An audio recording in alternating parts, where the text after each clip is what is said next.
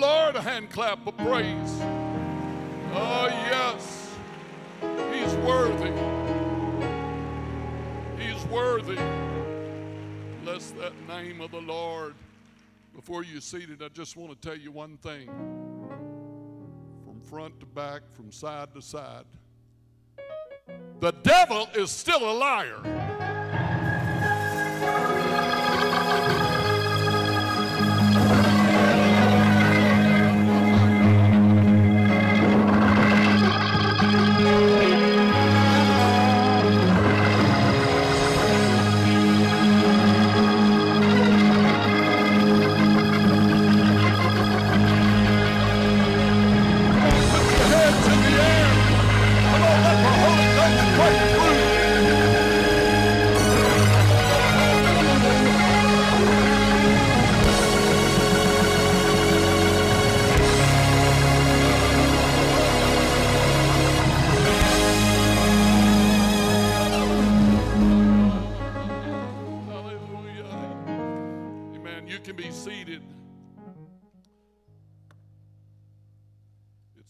Distinct honor to be asked to do this. Back when I was asked, I didn't know that I was going to be facing some health issues. But I'm glad to tell you that God's still on the throne. He's still a healer.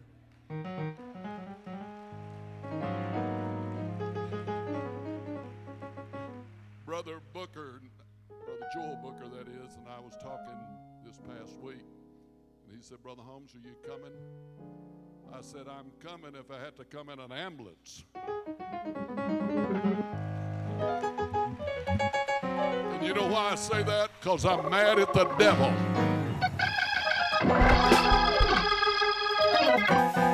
But I can tell you, I'm not in an ambulance. And I've never felt any better than what I feel tonight.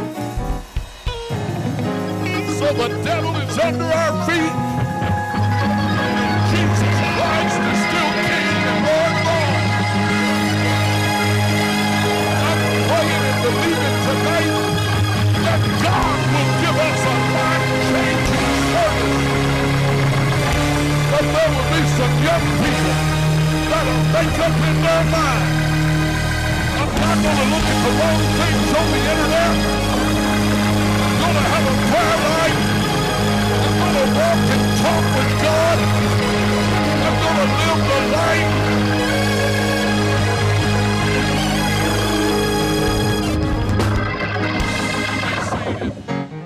So thank you, Youth Committee and Brother Booker and the General Council of Elders, Brother Kenny Godare. God bless Brother Godare.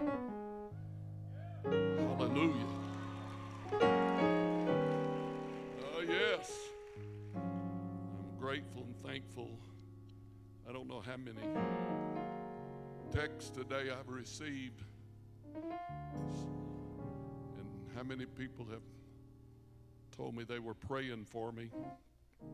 And I want to thank every one of you. I want to thank my wife, Sister Johnette, for her help in this time of my life. My son, Pastor Nathan Holmes, Sister Mandy, my daughter, my daughter Andrea Seibert, Roger Seibert, Clint, and Wendy Bourne. I appreciate all of them. Appreciate all the ministers, and prayers, and texts, and kind things you've said. Thank you so much. I'm sure blessed to have wonderful sons in the gospel. And I had one remind me, you got daughters in the gospel too. So I'm grateful for every one of them.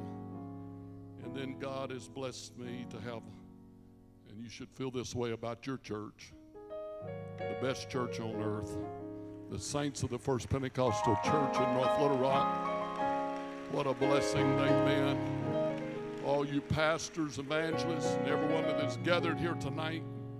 Thank you, Brother Jeff Dykes, for opening up your church. We had a prayer meeting over there today, back over there later this afternoon. Thank God for First Apostolic Church of Tulsa, Oklahoma. I come here when I was about 8 years old to that church. Some of the greatest people, C.P. and Mary Williams, great friends of my father. I preached there when I was 17 years old in that church. They stood for this glorious truth. Great people. And I'm glad that church is carrying on tonight. It's healthy and strong and doing well. Hallelujah, hallelujah. Thank God for it. Thank God for all of you people. Thank you for every one of you that's prayed for me today. I'm honored and I appreciate your prayers and your love. Hallelujah. There is just nothing like God's people. God's real people. Thank God for it. Amen. If you want to stand together, I'll get you to pray with me. Could I get you to reach your hands in this direction? Amen. Would you reach your hand toward this pulpit? Would you ask the Holy Ghost to help us for the next few minutes? God, I need your help. Oh, I believe you, God.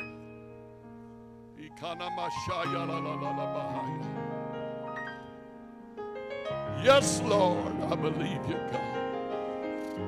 Hallelujah, hallelujah, hallelujah. 1 Samuel 16:1, and the Lord said unto Samuel, how long wilt thou mourn for Saul, seeing I have rejected him from reigning over Israel? Fill thy horn with oil, and go, and I will send you to Jesse the Bethlehemite. For I have provided me a king among his sons. Again, Jesse made the 10th verse. Jesse made 7 of his sons to pass before Samuel. And Samuel said unto Jesse, the Lord hath not chosen these. And Samuel said to Jesse, are here all thy children? And he said, there remaineth yet the youngest, and behold, he keepeth the sheep. And Samuel said unto Jesse, send and fetch him, for we will not sit down till he come hither. And I want to preach to you by the help of the Holy Ghost. We're not fixing to sit down. We're going to hold on and keep standing. One more time, pray with me all over this house. Why don't you join up with somebody? If it's appropriate, reach over and join. Come on, prayer warriors. You that are way up at the top, come on, you're going to help me all the way up there.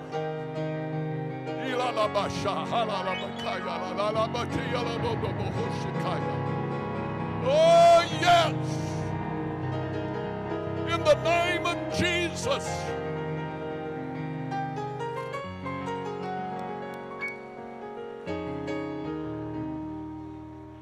Hallelujah. God bless you. You can be seated. I want to say to you tonight, and I've said this before every time the years that we've come here, thank God for Peak.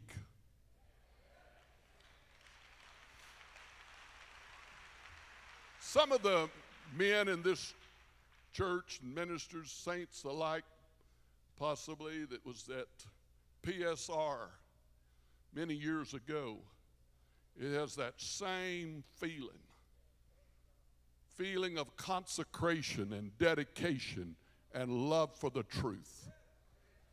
Thank God for these men, this youth committee that's made up in their mind, we're going to seek for the old paths and we're not going to sit down. Y'all stand up, youth committee. Come out here, youth committee. Come on out here by me. Thank you, Jesus.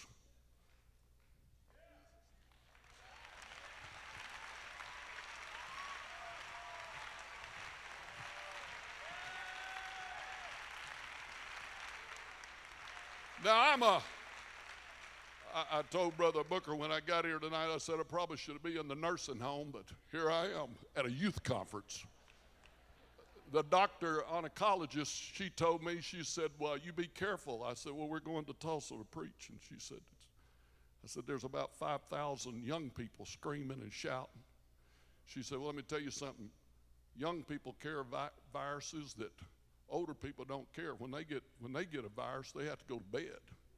But these young people has got it and don't even know they've got it. Amen. But I thank God for a group of young men that's still standing in Pentecost tonight. I'm sorry, but this is a crazy world and a Pentecostal world we're living in. You know what's wrong? It's young preachers and pastors that get star-minded, and they're always trying to find some star. Hey, we don't need a star. We need the man that hung the stars.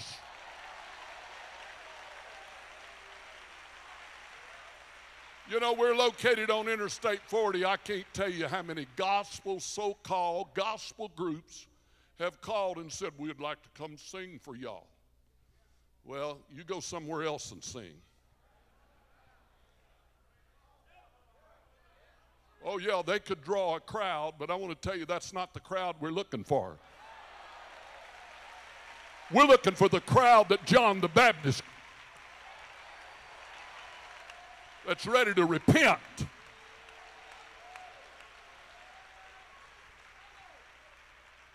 You know, they do that deal, ring on and ring off. You know, when I sing for you, ring off, ring on when I leave. You wouldn't let saints do that. You wouldn't let them get on the platform. Hey, I feel, I've got a burden. You may think I'm just, there ain't no ring on, ring off. We don't need nobody to prop us up. The Holy Ghost has done propped us up. Why would we be kidding ourselves trying to find a star? We don't need a star in Pentecost. We need a devil-stomping, Holy Ghost-filled pastor.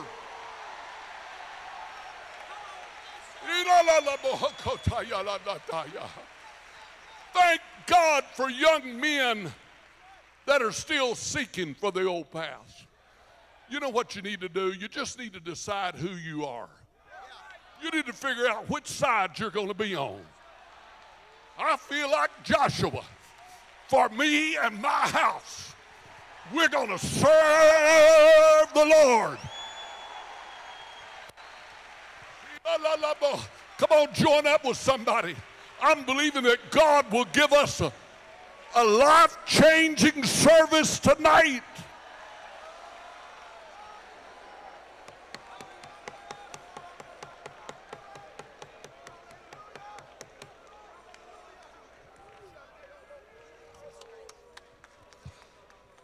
Thank you. You can be seated. Thank you, brothers. I salute you, every one of the young pastors in this church, along with my son, that take a stand. I want to wave you on. I want to lift up your hand. I want to tell you how much I love you. I want to tell you how proud I am of you.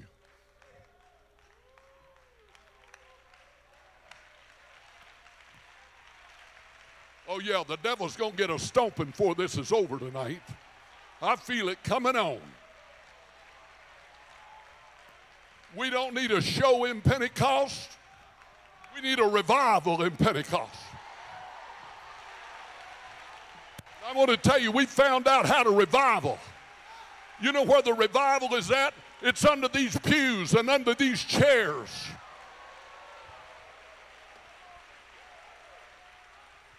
We need an anointing in Pentecost. We need to be real in Pentecost.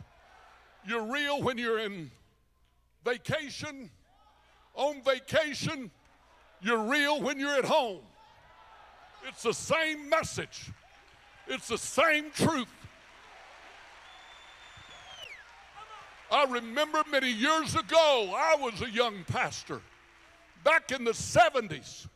And there came a man out of Fort Worth that was setting the woods on fire, and everybody was trying to imitate him.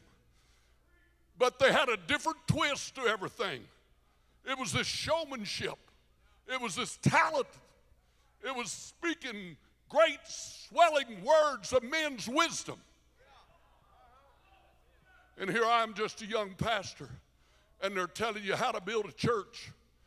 They're telling you if you'll do this, and you'll do that, and you'll get on television, or you'll allow us, we'll send you all the leads that we get in your area if you'll help support it. Thank God for an old-time mother and daddy. Hey, we need some old-timers that won't flinch.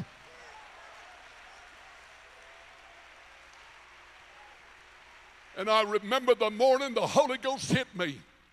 We had about 150 people. And I got up in front of that church on that Sunday morning preaching under the anointing of the Holy Ghost.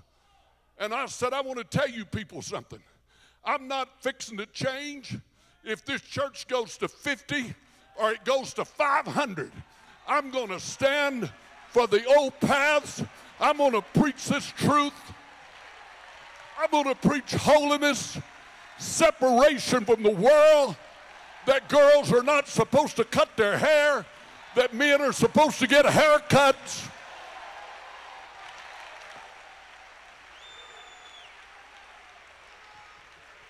And I've watched God work. He made a liar out of the devil, I can tell you that.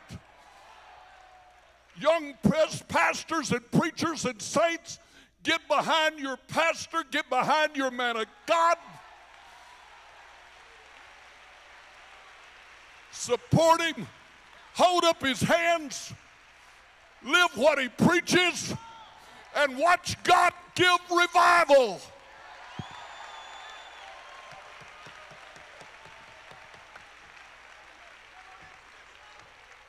I don't want to show.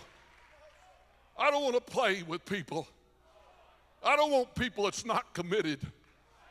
And I want to tell you, when you tickle people under their chin and you get them in, you got to keep tickling them, Brother Haney. You got to keep playing with their emotions. When you put their feet on this rock and you preach this truth to them and they get it in their heart, hell can't move them.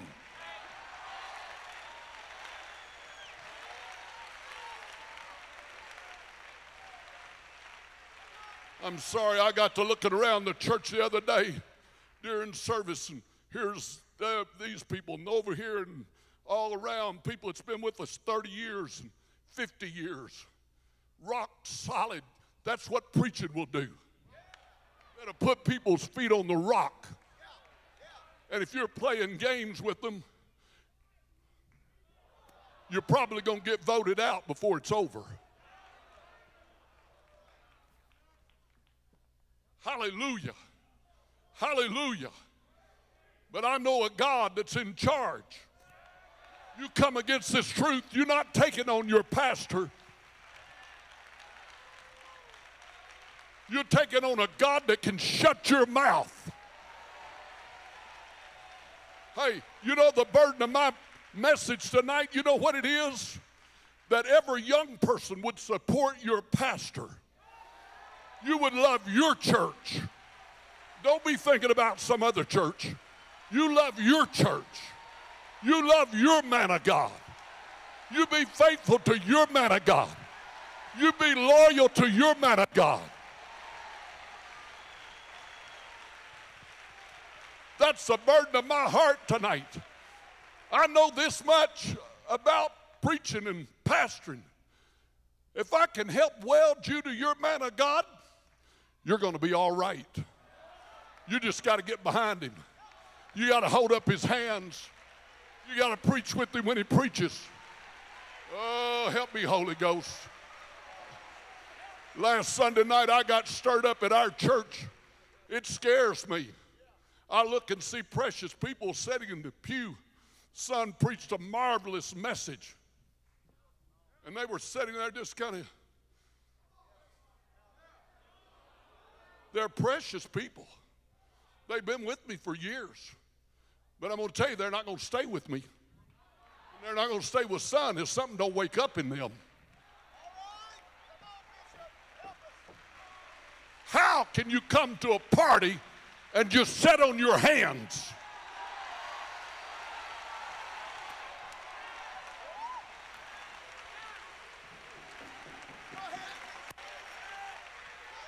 There's something wrong. Somebody better pull the fire alarm and say, wake up, precious saints. I'm talking about saints that's living the life, just sitting there. Never raise their hand, never clap their hands, never stand up. A third of the church standing up and 2/3 sitting down when they all are to be on their feet.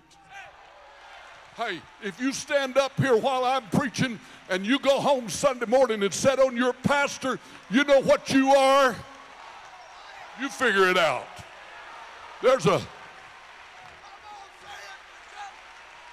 They call it hypocrite. You are to be on your feet. Oh, help us, Holy Ghost, help us. Come on, take somebody with the hand and pray right now.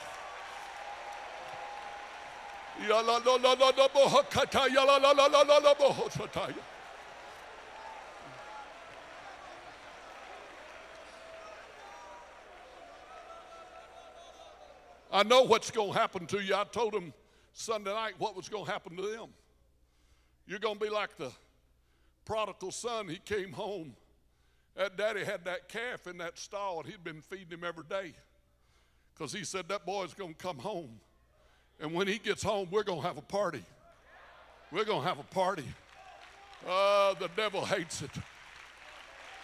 I've stirred up the devil telling people, welcome to the party. Hey, this world ain't got no party. We've got the only party going. And you know what the devil wants to do to people? He wants to make people sit down and fold their hands when they come to the party. In fact, when I was a young boy, they told us how much you had to sacrifice and how hard it was to live for God. And all you had to give up. You don't have to give up anything. You get to give it up. One day I got the revelation. I started preaching to them. It's a party, friend. You come to church, we're going to party. We're going to shout and dance and run the aisles. In fact, my old daddy told me, son, you can't let people sit on them pews. Where's that drum at? Oh, yeah, you can't let people sit on those pews. They'll dry up. They'll backslide. You know what will happen to them? Can I tell you what will happen? The spirit that got on that elder son will get on them. And they're standing off while you're having church, and people are running the aisles, and the band's playing. And it's rocking in that place. Hey, that's not the devil's term, that's our term.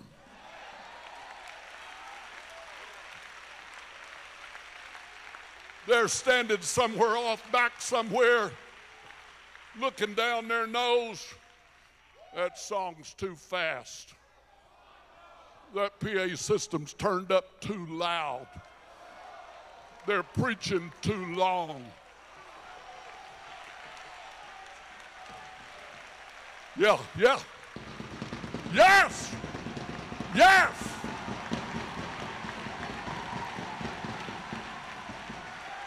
Thank you.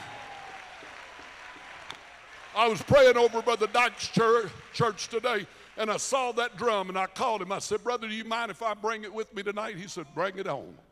I said, well, if somebody steals it like they did all my tambourines, I'll buy you another one. He said, I ain't worried about it. I said, well, we may need to wake up this place. Another reason I wanted to bring it, it's a symbol of my daddy that loved worship. There's nobody I have ever met in my life that loved to worship God more than my dad did. Hallelujah. Thank God for real Pentecost.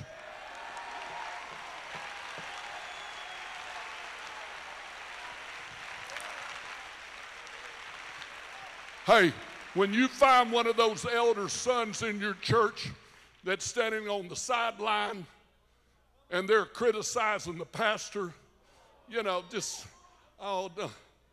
Somebody said the other day to me, said, I walked in the restaurant, shook a hand, they said, you sure are getting long-winded.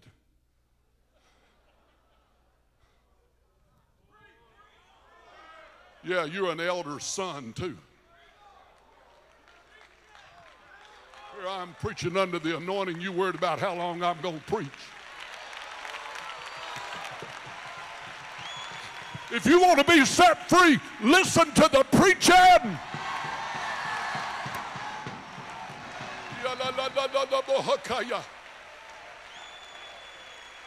When you see one of them elder sons getting close to you and start that stuff, first thing you need to do, you need to let them know whose side you're on. I love my pastor. I love my church.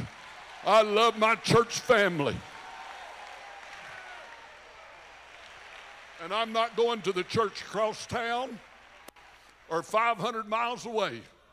I'm happy where I'm at, and I'm going to stay where I'm at.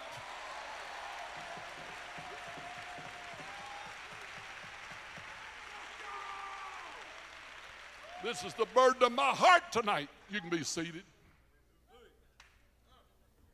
Now, y'all got to help me or we're not going to get through here tonight.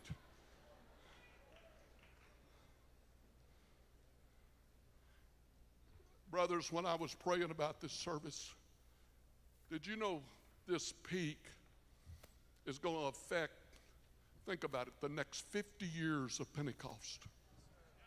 If these people get this in their heart and they get anchored on the rock, Pentecost is going to be in good shape 50 years from now, because young people at peak made consecrations. Now, if all you're doing is shouting in the motions of the preaching, you're not listening to what I'm saying. What I'm saying to you, that you would have a backbone. Where's that cell phone at? That you would have a backbone and you would say, I'm not going to go to those sites. I'm not going to watch Hollywood clips. I'm not going to watch the ball games.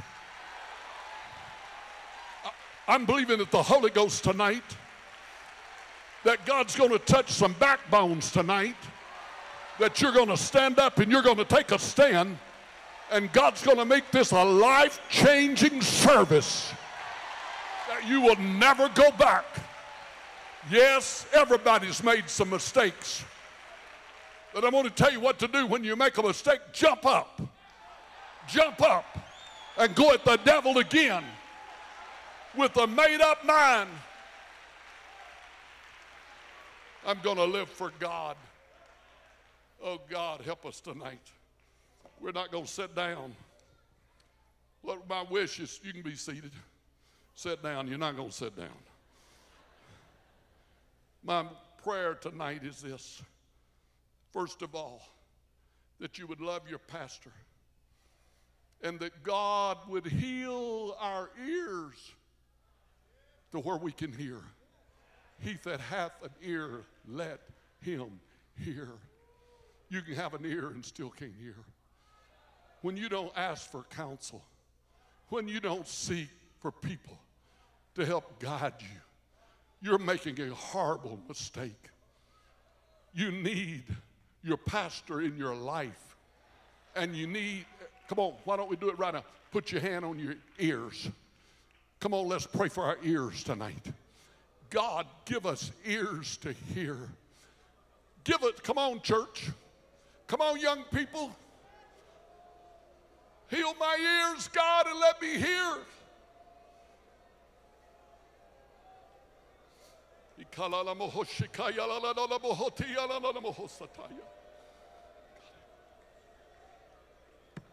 me tell you what my prayer is for, you know, really and truthfully, until you fall in love with the man of God that God has put in your life. You can't fall in love with the doctrine. You can't fall in love with holiness. You can't fall in love with paying your tithes. Oh, I'm a young person. I don't care how young you are. If you're getting an allowance,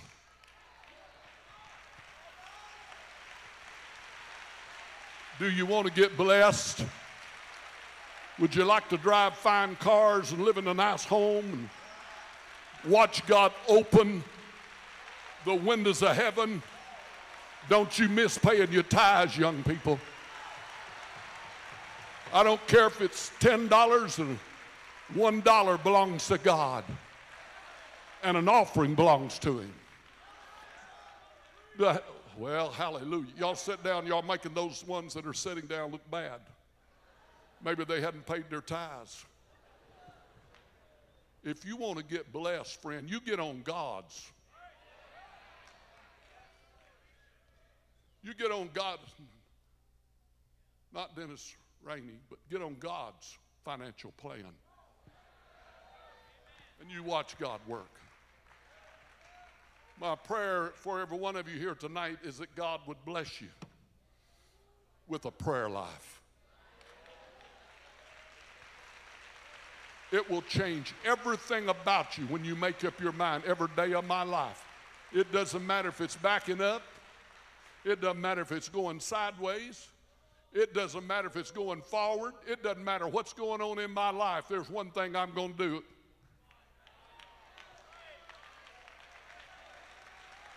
I'm going to be praying. Come on, young people. Start now. Start now. You want to say something about prayer?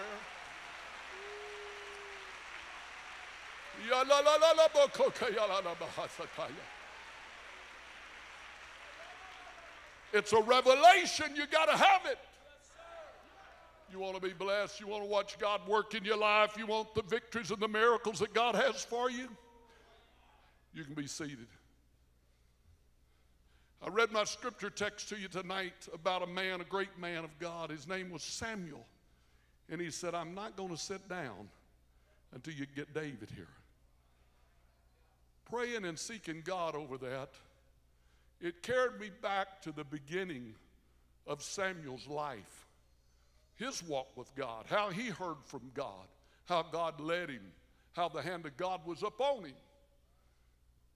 And then one day God spoke to him, and he said there's going to be a man coming. The day before he got there, God told him, Saul's coming, and you're going to anoint Saul to be king.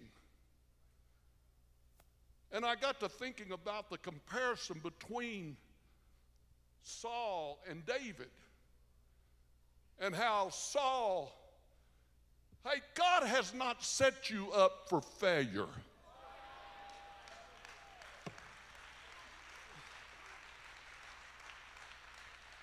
You know, I never really looked seriously at Saul and his life. But it's recorded in the word of the Lord that he was a chosen young man. There was not among the children of Israel a goodlier person. That's what the Bible says. He was the best of the best. He stood shoulder and upward, taller than anybody in Israel. He came before Samuel looking for some mules. And God spoke to Samuel. And he said, Saul, God's got purpose in your life. And you know what the purpose of God in your life is? You're going to deliver Israel from the Philistines. God's got his hand on you, Saul. God's going to use you. The anointing is upon you. He brought him into his house where there were 30 that were dining together. He put him at the chief, the Bible said, spot at the table. He brought him the shoulder, which represented strength, and he had that shelf to set it in front of Saul. And then the scripture said that he took Saul and went up on top of the house and communed with him. And when it come time to send him on his way, this is the second time, he says, send the men ahead. because I want to talk to you. And he sent them away, and he said, I want to tell you what the Lord has showed me, and I want to give you the word of the Lord, Saul. The hand of God was upon him. Then before he left, he poured oil on him. That was his first anointing. And he kissed him and sent him on his way. The second time he pours oil on him, it's in front of the children of Israel. And they're searching for Saul, and they cannot find him. And Saul says to Samuel, I'm of the least of the tribe. My family's way back on the back side of the track. I'm the least of the least. I come to preach to some young person. You ain't driving a sports car tonight. You don't have a lot of money. You don't have a lot of support. But I'm going to tell you, if God is on your side,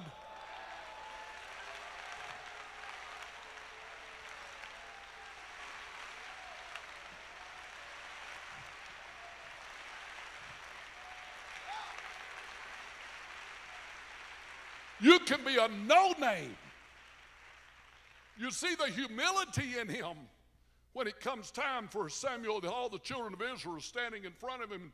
Saul standing, Samuel standing there with the oil, and they say, bring Saul. In fact, his house, Kish's house and family has already passed in front of Samuel. And he says, well, where's Saul?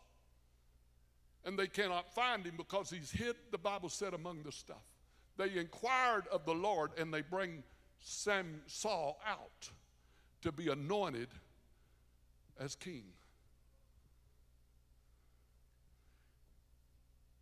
The Spirit of the Lord was upon him in a mighty way. His first great battle, Jabesh, the man came to Nahash, and they said, you know what? We don't want to be destroyed. We'll make a deal with you. We'll pay taxes, or we'll do whatever you want us to do. We're going to compromise. Now, this is what happens when you start compromising. You never stop. You know what Nahash said to them? They said, good deal. We're happy to do it. We want to take every one of you men and gouge out your right eye. Brother, I'm going to tell you, when you back up a little bit, there ain't no stopping to that backing up.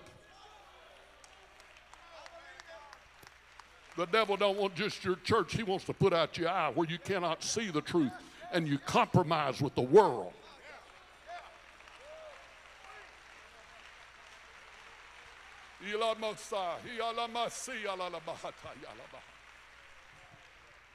And the anointing of God came up on Saul. And Saul took a yoke of oxen.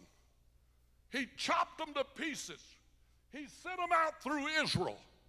And he said, if you don't show up for war, this is what's going to happen to your pickup trucks and your tractors, because that's what they used them for. We're going to chop up your oxen. The Bible said 300,000 men of Israel. 30,000 from Judah came. He had an army of 330,000 men to go fight. And I want you to get this, because this is the only time it happened for poor old Saul.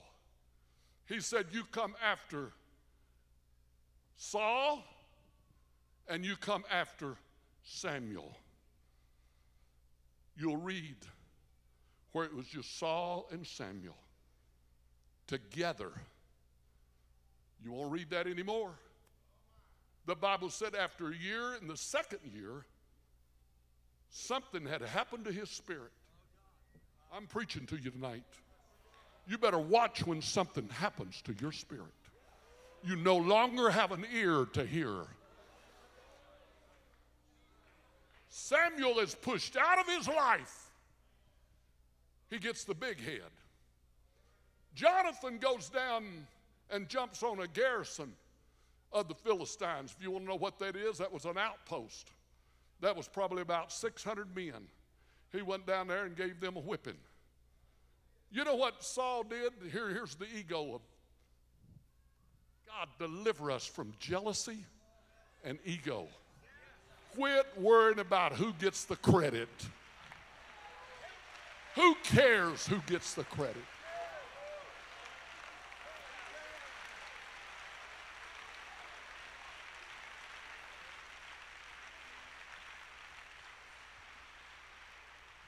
You know what Saul did? The Bible said Saul blew a trumpet throughout all Israel. Whoop, whoop, whoop, whoop. Saul is the one that won this battle. Saul wasn't even there. It was Jonathan, his boy, that had won the battle. But he was wanting to take the credit. Look who I am. Deliver us, God. Just get the ball across the line. Let's just win the battle. Who cares who does what? I'm going to tell you, if God could set us free from jealousy and envy and strife, our churches would totally change. People get so worried about who's going to sing and who gets the part and who didn't get the part and who will get the part.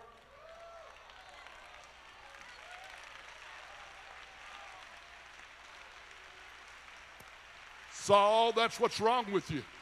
You're on an ego trip, Saul. You're on an ego trip, Saul. You're all messed up in your thinking, Saul. You can be seated. What Jonathan did, he just stirred them up enough that those Philistines came out of their nest. The Bible said 30,000 chariots, 6,000 horsemen. The Bible said there were men, it was like a sea. Have you ever seen one of those pictures painted of a war and, just on and on and on? No way to count all the people, the warriors that had showed up. And they're standing on the doorstep of Saul. Now, Saul, do you want to take the credit? Instead of stopping and going to a Holy Ghost prayer meeting and praying through and getting a hold of Samuel and say, Samuel, we got some problems here, but it's not too big for our God. It's not too big for our God. Let me tell you something. If God is for you, it does not matter one bit what your enemies do or say.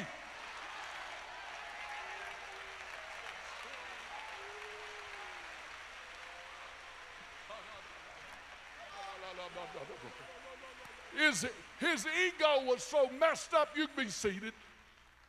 He was so twisted up in his mind, he couldn't even look back and think, how did we win that other battle? It was Saul. You got to come after Saul and Samuel. He can't think straight. The people are nervous. His army's down. He's only got a few men in that army. I'm going to tell you, it's God that draws people together. Oh, it's great preaching. You gotta let up. You gotta have beards and televisions and let people get by with a bunch of junk, or you can't have a church.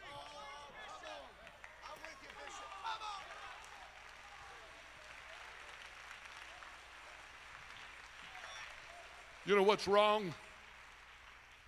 People are getting baptized that's not repenting. Back home, we still believe it. Before you get baptized, bring forth fruit, meat. Hey, we're not in competition with nobody. I don't care how many you baptized. We're going to baptize everybody we can baptize too. But I'm going to tell you something. They're not going to come in there and get baptized and a woman put on man's garment and put them garments back on and walk out of that church. Because the Bible said that's an abomination. You're talking about deceiving people.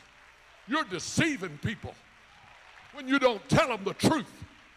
And let me tell you something, you don't have nothing. You just got them wet. And that's what I tell people. You can go home and stand in the shower with your clothes on and get wet. We're not interested in getting you wet. We're interested in getting you converted.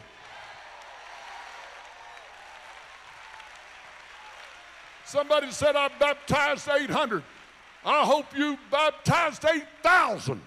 But if you didn't tell them the truth and draw the line and say, before we baptize you, you're going to have a Bible study. There's some things going to have to change in your life.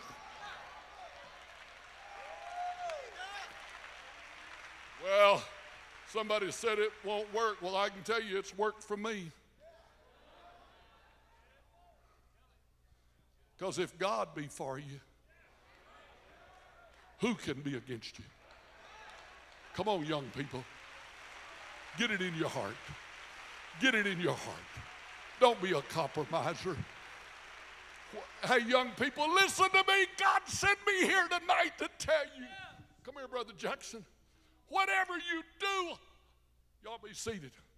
Hold on to your Samuel.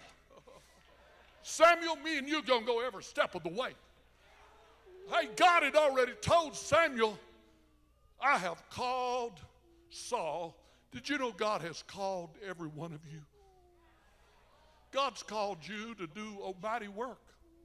It may be write a check for the wing off of the new church or a new auditorium.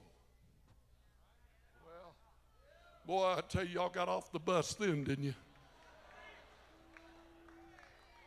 Did you know God told Samuel, I have called Saul, and Saul is going to deliver my people from the Philistines. But he had a train wreck because he got lifted up in his spirit. He was not seeking the counsel of Saul and say, Saul, what do you think we're to do? How should we move? What should, his ego was so big that because Samuel did not show up at the right time, he thought, oh, you better listen to me.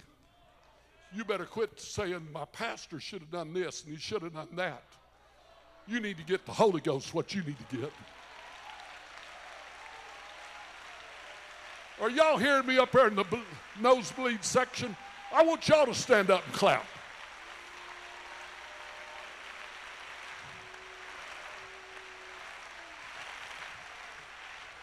Young people, do you hear me tonight? I'm an old pastored preacher. I don't know how many more times I got to preach, but I'm going to tell you, I'm going to preach every time I get a chance. It would have been easy to tell them, no, I'm not going to come. And in my flesh, I could have listened to that. Because I know I've had my day. I've had a great day. I don't need anything. But I don't work for y'all. I work for him. The only reason I'm here tonight is because of him. I told my son when I went through that operation, I said, son, God's dealing with me more about peak than he is our camp meeting. And I'm glad you're letting me empty my heart out tonight. Because I want to tell you something. If you ever turn loose your Samuel, the Philistines are going to come with 30,000 chariots, 6,000 horsemen, and soldiers that you can't even count. But if you hold on to Samuel, if you lock arms with him, if you say, Samuel, it's me and you, we're going to go down swinging. We don't know what's going to happen, but I can tell you something. I can tell you something. Samuel, if they kill you, they're going to kill me. Because we're sticking this thing out. We're going to make it together. And whatever you tell me, that's what I'm going to do.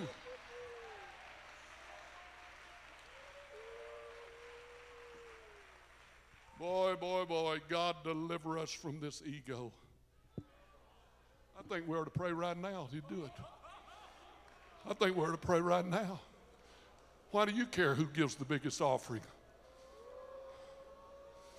Why do you care who sings, plays the instruments? Why do you care who preaches at Peak? Just the will of God be done. Just the will of God be done.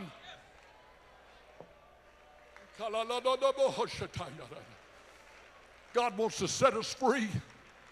Come on, young people. Why don't you pray for your pastor right now? If your pastor is here, why don't you reach your hand in his direction? If you know where he's seated in this great auditorium tonight, in this great arena, come on, pray for him. Pray God to give him wisdom. Pray God to give him strength. I want you to let him know in the next few days, Pastor, I'm with you. I love you, Pastor. I'm going to do what you tell me to do. You're going to guide me. You're going to lead me.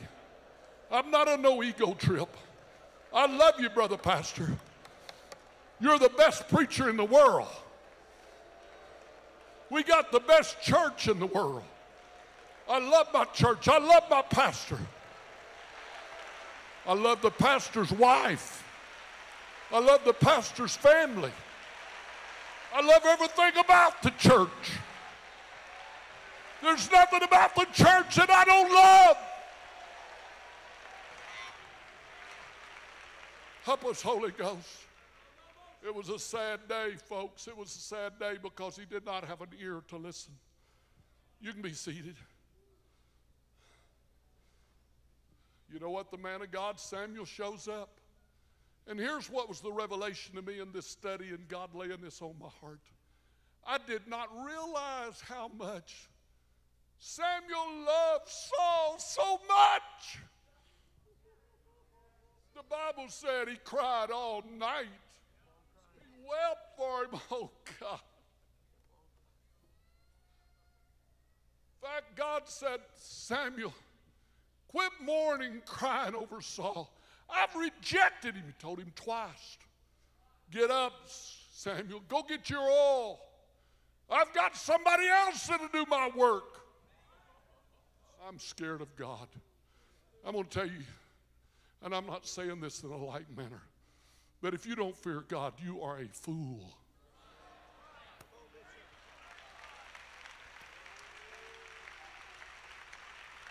I've said it to the church a couple of times or maybe more. I said, church, you better stay with this truth and you better stay with this man of God. I didn't put him there. God put my son in there. I wouldn't do my church that way for nothing in the world. It's got to be the will of God. It's got to be the call of God. Oh, yes, sir. God put him in there. And you know what I told him? I said, y'all better stay with this message. Because I felt the spirit of prophecy on me. I said, don't you think for 1 minute that God can't put a for sale sign out there in front of all them columns. Hey, I can see it. It was God speaking to me. Church for sale in front of First Pentecostal Church. Them all running around trying to find some smaller building. Because I'm going to tell you, get too small a crowd, they can't pay the electric bill. They'd have to do something. Well, $22,000 a month. Somebody better show up and write some checks. And I'm going to tell you, it ain't no problem now at all. Because it's God that has done it. But the reason God has done it, we held on. Hey, I'm scared to death of God. Hey, don't start that play in church with me. I don't care how well they can sing. I don't care how well they can play instruments. Don't get on the platform.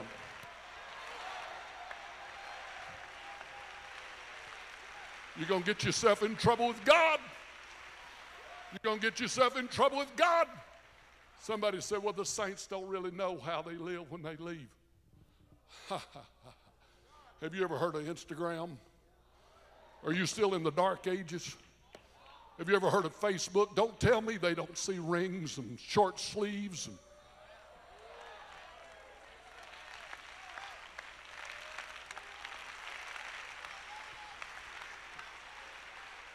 You know what you're doing when you do that? You're confusing your saints. They don't know which side you're really on. What gets me, all this has happened way before they come along. That's what blows my mind. Building paid off, millions of dollars in the building account, treasure, ready, poised to build a new building. And then fool with a half-bred Pentecost. Hey, I'm scared of God. I know what got me to where I'm at. I held on to my Samuel.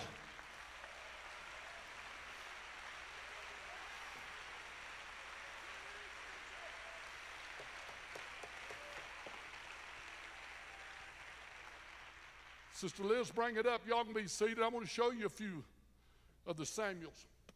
It's been a blessing in my life. Oh, let me tell you this. Right there is a Samuel. You're looking at my mother. My mother was a Esther. She was a Deborah. There's nobody that taught me more about human relations than that woman right there. She had a deep insight. Hey, it's not what you say to people, it's how you make people feel. And when they're talking to you and you're walking away, when you don't return a text and you don't answer their call, they get a message pretty quick. They're not very important. But I found out, I've lived long enough to find out that the one you don't think all that's important, someday he'll write $4.6 million check. That's the seed money of where we're at today. He was just a young boy in our church playing the drums, and he grew up. And he was mad. You know what made him mad? He knew we were mocked and made fun of as Pentecost. We were the Pentecostals that the Pentecostals made fun of. You know what made him laugh at us? You see that old drum sitting over there? We was beating the drum, running the aisles, rolling the floors, shouting the victory, preaching holiness. They thought we was goofy. They found out who was goofy.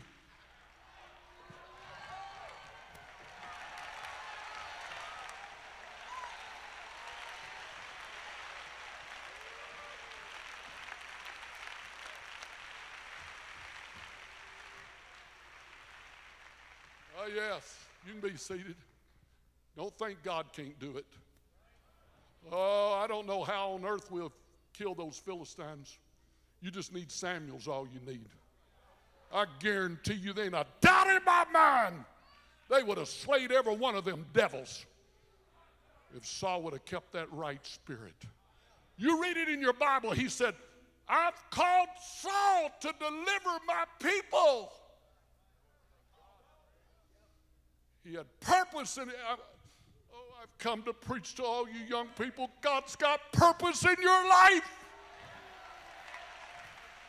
Don't train wreck. Don't get foolish. You know what you'll find yourself? You'll find yourself where Saul was at. End of his life, the Bible said he took a sword and he said to his armor bearers, slay me, for these uncircumcised Philistines mock me and make fun of me. The very ones that you were supposed to kill are now killing you. He couldn't stand for them to kill him. He couldn't stand for them to take him through the city, poke out his eyes like Samson was done. He couldn't stand it. So I can just see it in my mind. He rolls two big old stones together. The armor bearer won't slay him. He wedges his sword down between those big rocks.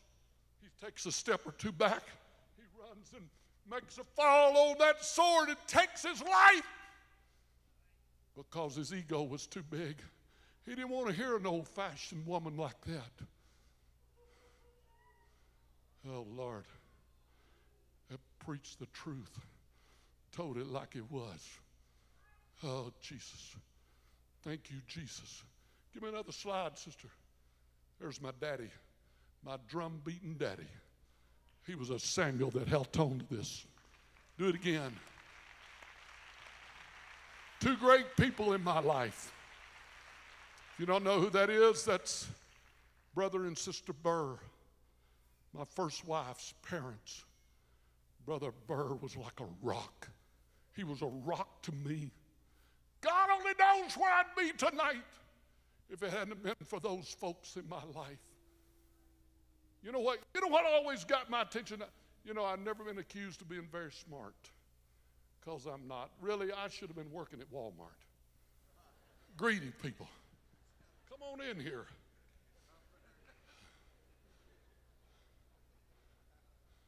But you know what always got me? Brother Burr would tell me something, and I didn't like what he told me.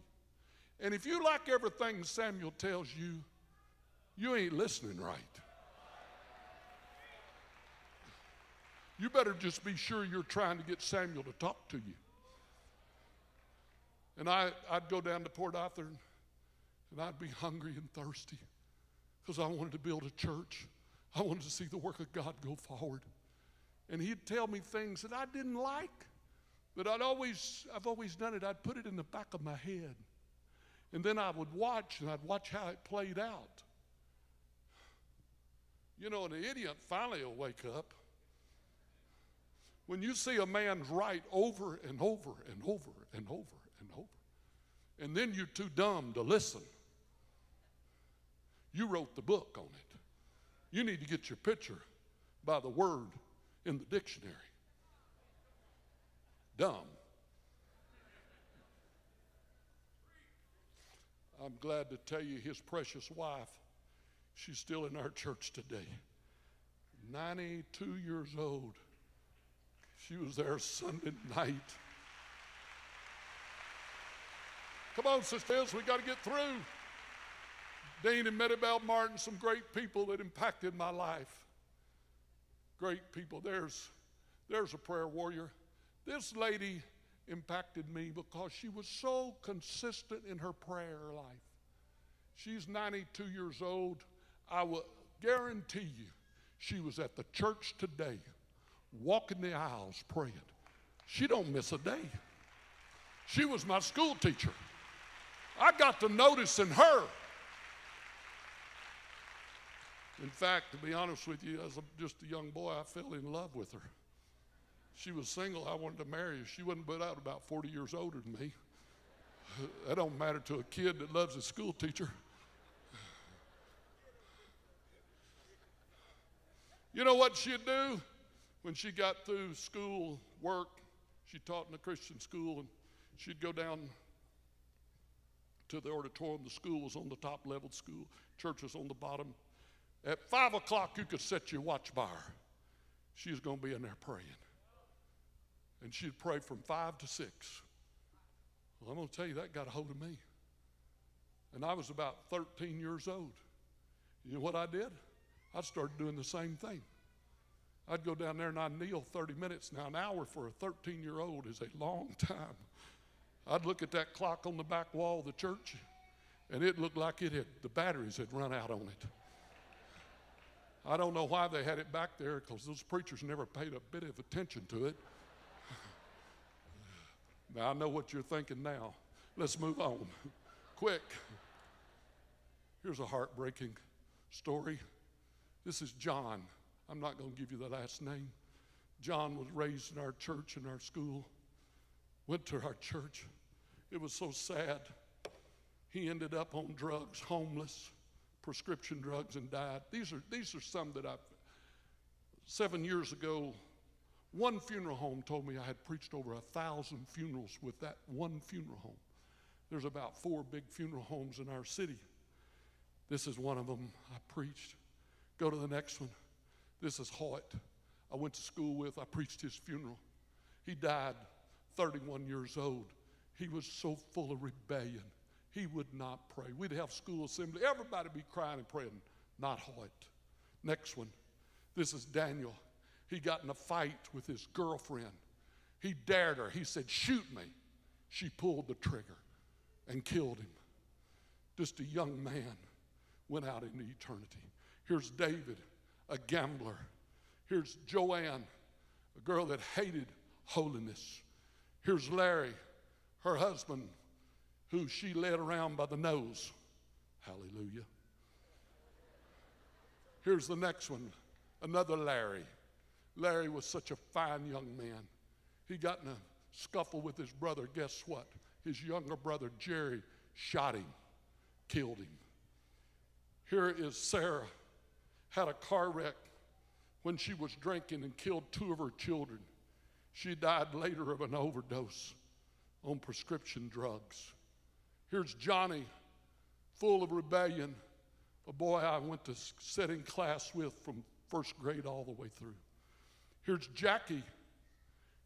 That's a very young picture of him. He was much older when this happened, but I preached his funeral. He murdered Robin, a girl that my daddy had raised. She had lived in our home. Robin, he took her, tied her to a bedpost, and shot her like an animal. I'll never forget the message I preached. God gave it to me. I preached the 23rd Psalms backwards. The Lord is not my shepherd. I shall always want. And I went through all the whole 23rd Psalms, what God laid up on my heart. Here's Edith. He wouldn't let her family drive her on the church parking lot. Told them, she said, I've sold my soul to the devil. Preached her funeral. Here's Wayne, one of the finest, most promising young men in our school, drinking one night. The police got after him. They'd stole an outboard motor. They were driving too fast and hit the ditch, and evidently that outboard motor come around and hit him in the head, and he went out into eternity.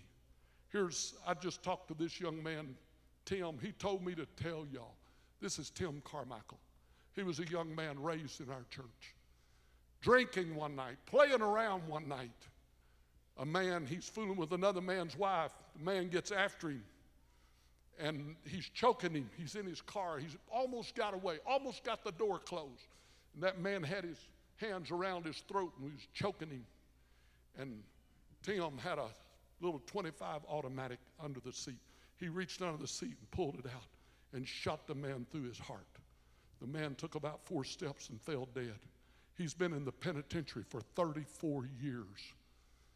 He's full of the Holy Ghost tonight, but it cost him a whole lot to get there. Here's Arlene. This is my sister that got away from God. But you know what? She had a stepmother called my mother that wouldn't give up, and she kept praying. And almost on her deathbed, my mother and Sister Alice went out there, laid hands on her, and she went to talking in tongues before she went out into eternity. The last one is my brother. This is Rubel, my brother. Now you're looking at the man that should have been up here preaching tonight. Rubel was brilliant. He was amazing. He played almost any instrument. Any instrument. He was a scholar. It was amazing. But you know what? He did not want to live for God. He told me later, he said, now, Joel, I understand why I didn't want to live for God. I never got the Holy Ghost. Everybody thought they got the Holy Ghost. Hey, I'd just like to warn somebody tonight. If your children, you need to make sure they get the Holy Ghost. They used to take Rubel and stand him up on the platform, and he'd preach Acts 2:38 when he was 6 years old. But brother, he got away, and he hated the things of God. But he come down with cancer, and God got a hold of his heart. I've never seen anybody convert quicker and bigger. He called lawyer friends, doctors that he'd done business with, all kind of people. He told them about this Holy Ghost. He told backsliders about it, everybody he could get a hold of. It was a glorious Sunday morning. I had turned 55 on that Sunday morning. Guess what? Rubel walked right down to the front. It was on this side of the pulpit. He stood about right here. He lifted up his hands. We walked down, put our hands while the singing was going on, and he went to talking in tongues. He walked with me up on the platform. I walked him to the baptistry, and I baptized him in Jesus' name on that Sunday morning. Oh, I know what some of y'all are saying. Oh, Brother Holmes, you don't have no elders in your life, but I'm here to tell you I do have elders. And I do have people I'm listening to. And I want you to, I appreciate them tonight. And they're in this, number of them are in this building. You recognize that man right there? He's a Samuel. If he called me tonight and said anything, you don't think I'd stop and listen? Hey, listen to me. We better not get so close to one another, Brother Godare, that we're afraid to tell one another. Brother, you missed the mark there. Hey, I can't play no game. I'm not going to play no game. I ain't never been nobody. I'm not trying to be anybody. I'm not trying to go nowhere. I'm not trying to do anything, but I'm in love with this truth. You're looking at another elder in my life. He texted me before this service. He said, Brother Holmes, I wished I could be with you tonight, but no, I'm praying for you. You don't think if Johnny Godare picked up the phone and called me that I wouldn't stop in my tracks? Hey, elders, we need to tell the young men. I want to tell you how I've always done it. You know the way I pastored back home? If they didn't want to hear me, I didn't say a word to them, because you're wasting your breath.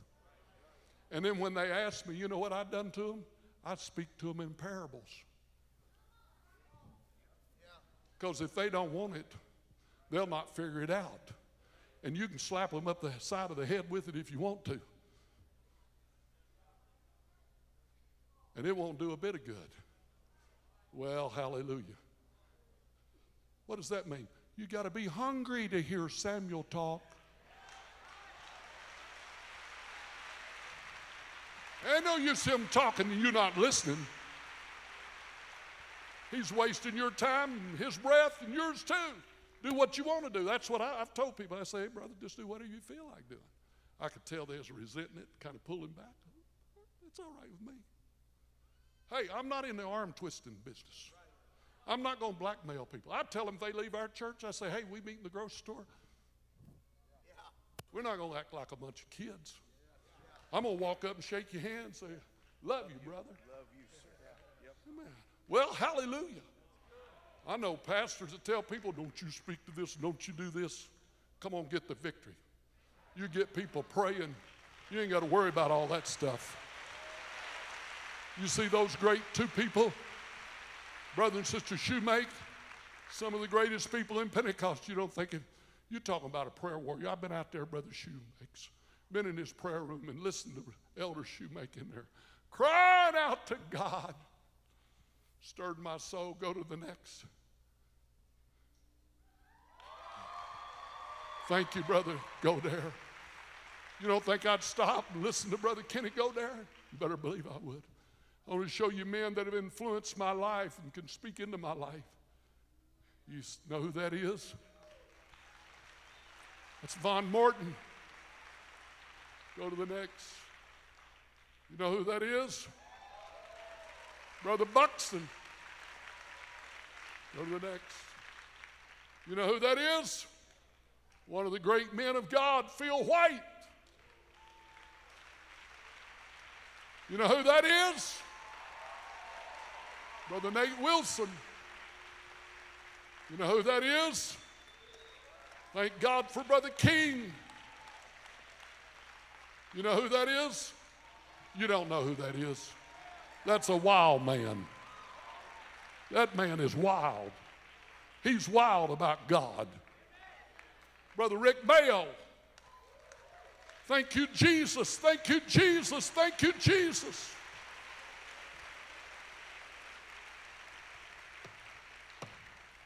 You can be seated.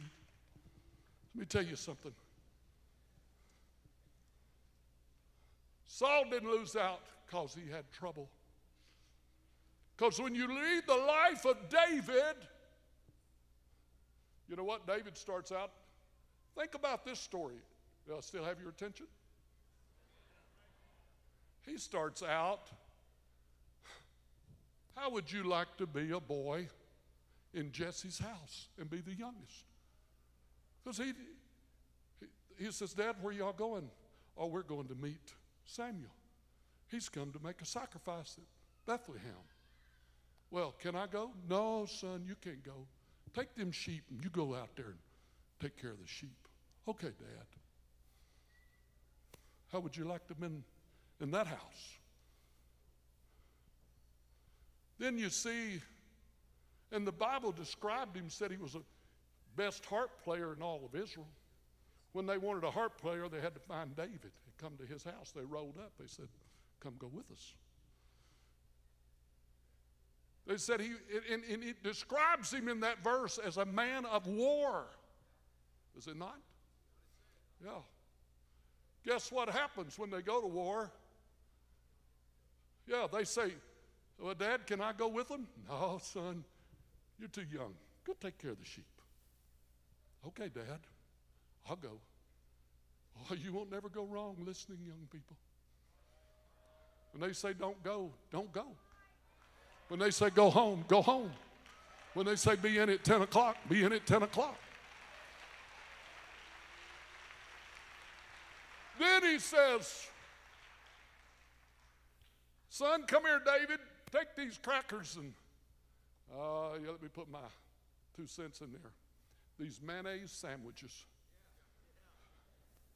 If you don't like mayonnaise, there's something wrong with you. You're not going to make it. Ain't nothing like mayonnaise sandwiches. Go check on your brothers. Okay, Dad, I'll do it.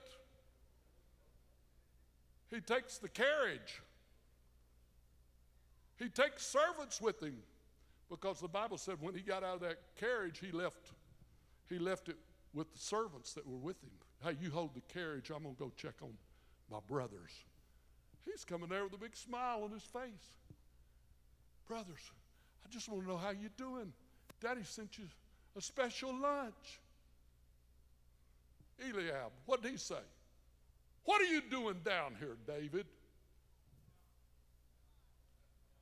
Go home and take care of them few sheep you got.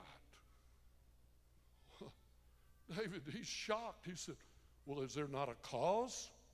Don't tell me he wasn't feeling something in his spirit. He heard the roar of that giant. He knew why he was down there. Hey, we need some young people that'll stand up, that won't sit down, that's willing to fight the giant of internet. Oh yeah, I'm going to hit it again. Fight the giant of worldliness. Fight the giant of listening to the ball games. That's a bunch of carnality.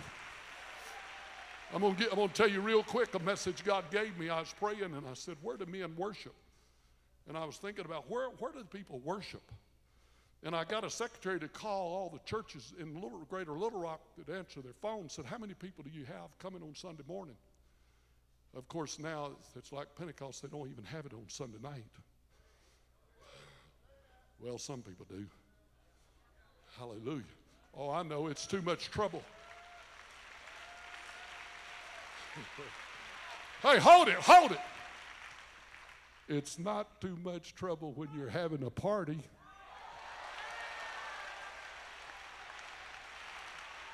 It's too much trouble to go on Sunday morning when you got to hear some dry preacher that hadn't cried and prayed and sought God for a message and got his, well, hallelujah. It's too much trouble to go, period. But it's not if they're having a party. You know, recently we just had a family come back to God. You know really what led them back to God? I met them and the Holy Ghost sent me there. A lady in our church had been on a 52-day fast where she had given up something. It was Saturday, and I met her son. And I said, Kyle, why are you not coming to church? And he's a businessman. He's doing great. He's got a big agency and doing amazing. And I talked to him a little bit, and he said, well, I've got my children in the Catholic school. I'm going to tell you, when he said that, I got nauseated. Catholic school. Well, you know what's going to happen to them. He was raised in this, but he's fixing to raise some Catholics now. And I said, man, you don't need to do that. You need to get them children in our school. Did you know he listened to me? I sent him the principal, Brother Pomeroy's number. He called Brother Pomeroy. He got with his wife. They met the next day. He showed, of course, he already knew the rules because we don't bend the rules. Everybody's got to live by the rules. Hey, let me tell you. You know what he did the next day? He come over there. I said, Brother Pomeroy, be sure you go over them rules. We're not trying to trick nobody into this. You got to have it down here. Hey, I found out he had it down here. I said, Brother Pomeroy, what did he say? He said, ain't nothing to them rules. One of the rules is you got to come to church. You got to be there. You can't miss very many services and stay in that school. He said, that ain't nothing. We can do it. I took him out to eat Monday night, he and his wife. You know what he said? Y'all be seated. You're making me nervous. Like you want me to quit. You know what he said to me? He said, Brother Holmes, of course, she's over there. She's clapping her hands. And he's come down front praying already. And he said, Brother Holmes, it's a party. I said, yeah. He said, it's like a concert. Every night when we go to church, we can't hardly wait to hear the singers.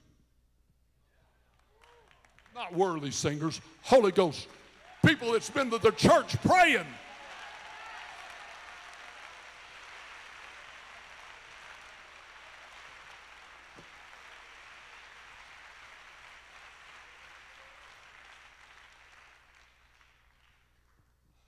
David, and you know, here's what I've been trying to get to. I guess y'all trying to figure that out too, aren't you?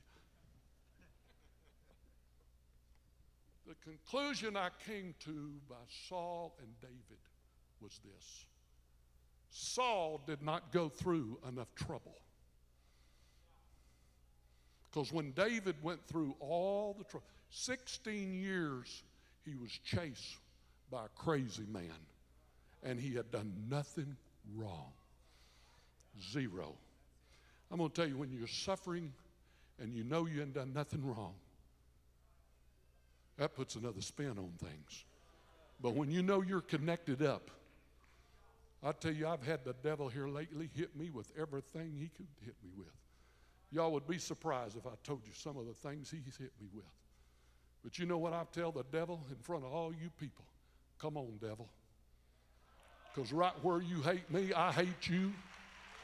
And I promise you I'm not going to give in by the help and grace of God. I'm not going to back up. Let hell come, let hell go. That song says, I'm anchored, I'm anchored. If Saul, be seated, if Saul would have went through the trouble that David had went through, you know what happened to Saul? It was handed to him. Here, I was out looking for mules and ended up being a king. Wow. Here, you got the kingdom in your hands. Hey, it's hard to appreciate something you didn't sweat over. Can I tell you, trouble is your best friend? Oh, I know we hate it, but it's your best friend. Trouble will propel you forward if you do the right thing. Because when trouble hits, you'll bow up. You'll put the devil where he belongs, under your feet.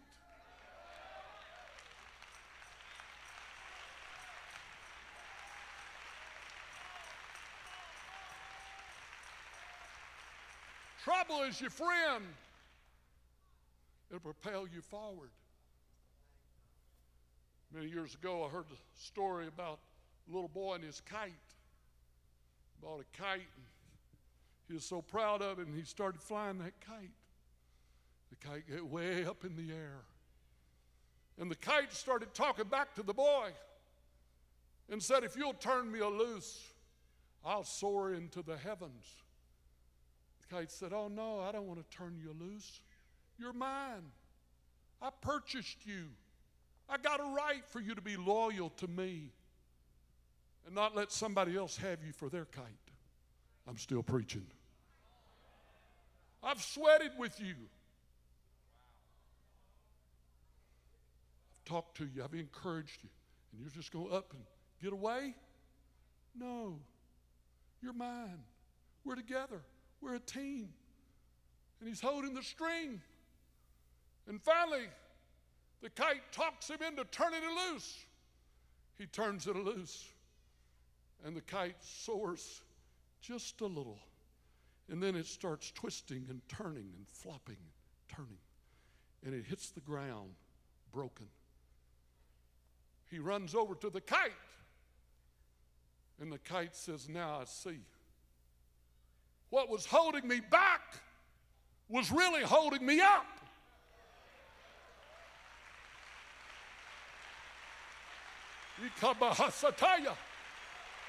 You think your mother and dad, you think your pastor's holding you back.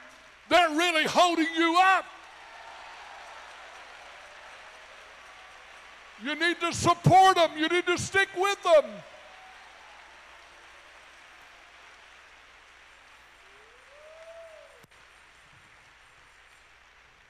Trouble's your best friend. You know what the devil wants?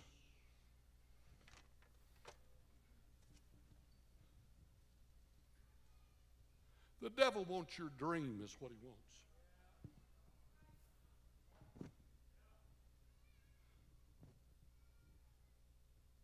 Come here, Brother Jackson, help me out.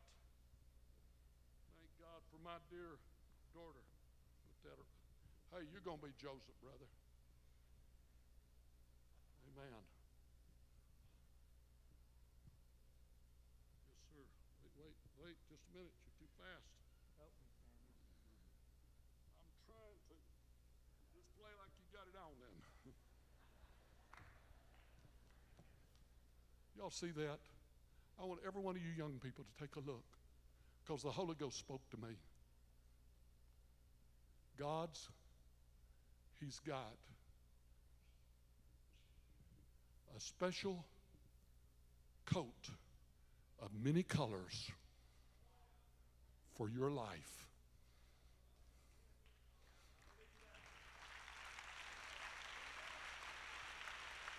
Trouble can't take it away. You're the only one that can wreck your life. The Holy Ghost wants me to tell you, he's got a coat of many colors. You know what else the Holy Ghost spoke to me? That God has already put a dream in your heart for what he wants you to do. You already feel it in your spirit. And if you listen to the devil, he will rob you, because you're David and you get pushed to the back. But go ahead and let him push you to the back. I'm going to tell you, God can find you in the back. He don't care what color your skin is. He don't care what the last name is.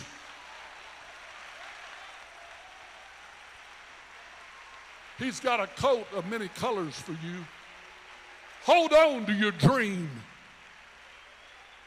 Hold on to your dream.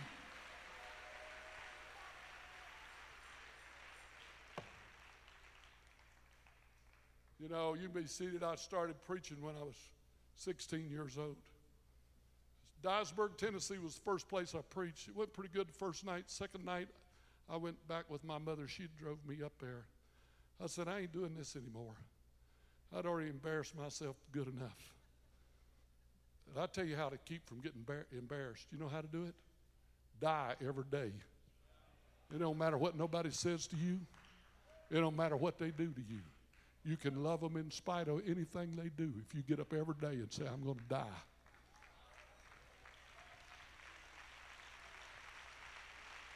You know what God done? There was a young couple in that church. They'd been praying for the Holy Ghost for 5 years. 5 years. Can you imagine? Beautiful, fine-looking young couple.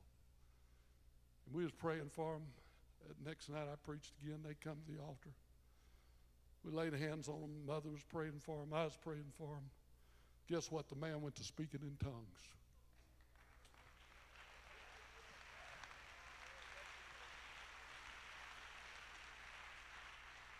I'm sorry, it was the woman that went to speaking in tongues.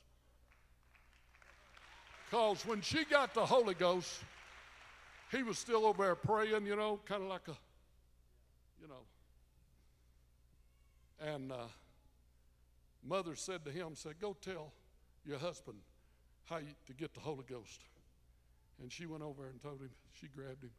She said, let your tongue wag. Oh, I know you don't like it, no matter whether you like it or not, but he went to speaking in tongues. Somebody said they didn't really get the Holy Ghost. Well, let me tell you, I was having camp meeting 20 years later, and that couple showed up at the church and said, do you remember us? We were there that night, and we were the ones that got the Holy Ghost.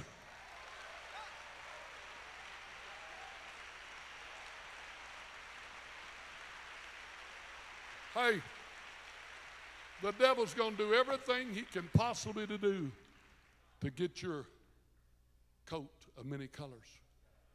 You know, I was preaching, 18 years old or so, 17. Been to Brother Duplessis' 3-week revival. We had 28 to get the Holy Ghost. School teacher got the Holy Ghost. It shook that city. God was moving. It's a hand of God. Glory be to God. God had blessed me. My daddy had blessed me. He bought me a 1965 red and white vinyl roof, red body, Coupe de Ville Cadillac with a leather interior. Big old engine in it. I've always liked them big old engines. Well, you know, I'm doing good. There was a notable man. If I mention his name, I think everybody, all you preachers would know who I'm talking about. I'm not going to do that. He's already gone on. God bless his heart. But he said to some of the people, he said, I tell you, when Jowl Holmes marries that Burr girl, boy, that's what they couldn't stand. They said, do you mix that Burr and Holmes together, there's going to be some explosions. I mean, I used to tell my wife, she was raised real structured, you know, like a nursing home. They knew, they knew when they were going to eat. They knew when they were going to get up. They knew when they were going to go to bed. I'm going to tell you, I was raised at a bus station. There's coming day and night. There's blowing the horns. I'd waken up in the night. I can still remember waking up one night looking over there, and they had put John David Williams in the bed with me. He used to pastor here in this city. It really ruffled a bunch of feathers. That Wild bunch, that Holmes bunch, man, they did not want me to get Janet. She was the only child. They were all sophisticated. They were real dignified. Brother Burr and all of them, you know, educated. You know what he said about me? He said when Jowl Holmes marries Janet, I guess they'd give up by that time. He said, you know what Brother Burr's going to do to him? He's going to take that tambourine away from him. This is his words. Whew, y'all wait just a minute. I just happen to have a tambourine. You know what he said? He said, they're going to take it, Brother Burr will take that tambourine away from him, and he'll give him a dictionary. Hey, at 71, I can laugh about it tonight, but I want to tell you, it wasn't no laughing matter. But he was really telling the truth, because I was never cut out to be a preacher. I was cut out to work at Walmart. Did you see where I ended up?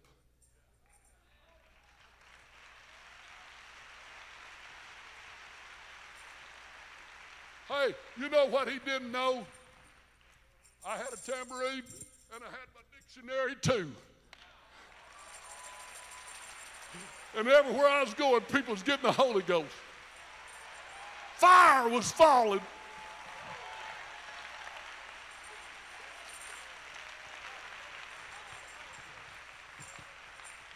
I'm going to tell you, the deal is, whatever you do, you just be sure you stay with God and your pastor. You can be seated. Because the devil's wanting that coat of many colors. Come out here, Brother Jackson. I want him to see it. Walk around here just a little bit. Because God spoke to me. God gave this to me tonight. This is your life. You want it to be beautiful? You want it to be colorful? You want great things to happen in your life? You want fine homes and fine cars and money in your pocket? Whatever you do, you hang on to your Samuel. Hey, when you're blessed, you're blessed. It doesn't matter what your enemies say. They may want to cut your throat, but there ain't nothing they can do. God will bless you. I want you to get it tonight. This is your life. If you don't mess it up, this is your life. Young people, you ain't got nothing to worry about. If you'll hang on to your pastor, if you'll stay in your church, when he says go feed the sheep, you just go feed the sheep. Don't worry about it. I thought they'd ask me to lead the choir. Don't worry about it. Just go feed the sheep. I thought they'd ask me to teach the Sunday school. No, just go feed the sheep. When God gets ready for you, he can find you wherever you're at.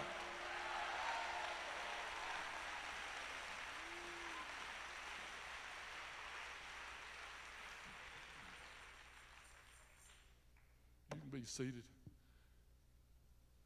Let me tell you something. Jochebed knew the importance of it. She said, I want to tell you one thing. Pharaoh, you may have got them other babies, but you're not going to get my baby. And Miriam, her daughter, she followed. You know, here's the thing. Here's the way it works. When you pray in the Holy Ghost and you seek God, God will give you special design. It's something you don't read in a book. It's something you feel in your heart. She didn't read nowhere it said, hey, make an ark and shove him out there in the Nile River and your boy will be all right. No. She had been praying. Jochebed, off the drawing board of her heart, she had wrote this. She had planned this. She was the one that made the little ark. And she was the one that took it down there and had Miriam to stand on the bank and watch that baby. And here, you don't think God can work, just watch him work. Here comes Pharaoh's daughter down there to bathe. And at the right time, Moses cries, ooh, that sounds like a baby. Bring that baby to me. And then Miriam is standing on the side and said, do you need somebody to nurse it? Boy, that's a message right there, but I got to quit. I'm not getting paid by the hour. In fact, I'm not going to get paid no way. Egypt don't know how to nurse no baby.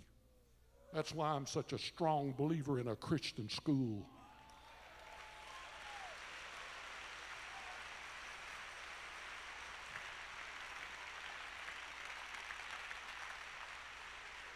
They don't know how to take care of no Moses. They can't nurse no baby. It's Jochebed that knows how to nurse that baby. Hear, O Israel, the Lord our God is one God. Then Peter said unto them, repent and be baptized, every one of you, in the name of Jesus Christ, for the remission of your sins, and you shall receive the gift of the Holy Ghost. Thank God for Christian education and Christian homes and putting it down in their heart. You can be seated. And then you know what else happened to Miriam. It was Miriam. She was prophesying. Oh, I want to tell you ladies something. Don't you let the devil lie to you. God can use you just like he can these young men. You can be a Deborah. You can be an Esther. You can be a Jochebed. You can be a Miriam. And Miriam, you know what happened. They crossed that Red Sea. I was praying about 30 years ago on a Sunday afternoon. I said, God, what do you want me to preach tonight? And the Holy Ghost spoke to me and said, preach that if they'll hold on to that tambourine. I mean, they come out on the other side dancing and playing their tambourine. You know what they were at? They were at the party. But just because you file bankruptcy doesn't mean you put down your tambourine. Just because they tell you got colon cancer, you don't put down your tambourine.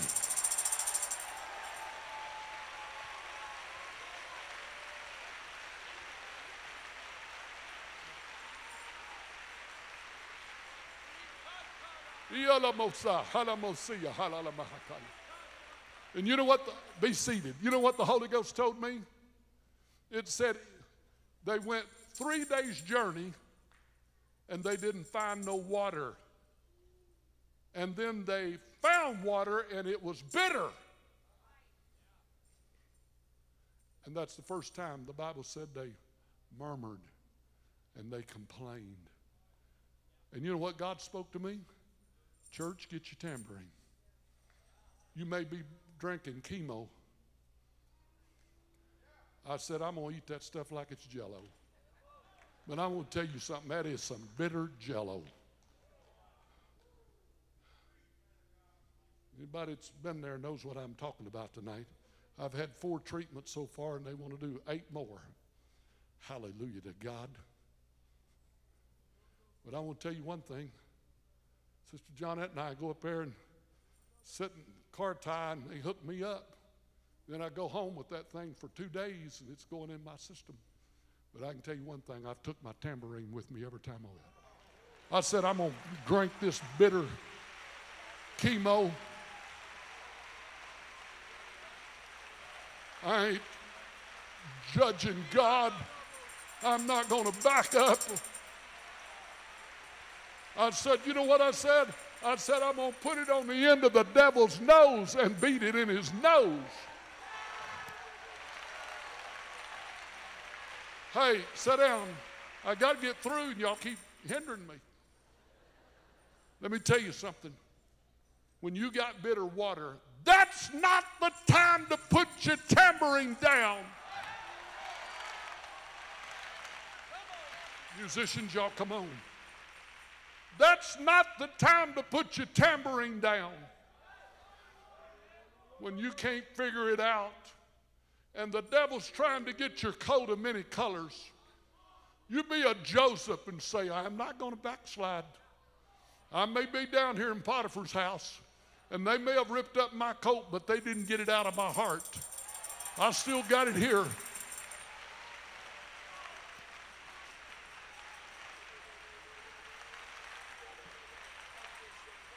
I'm going to beat it in his face.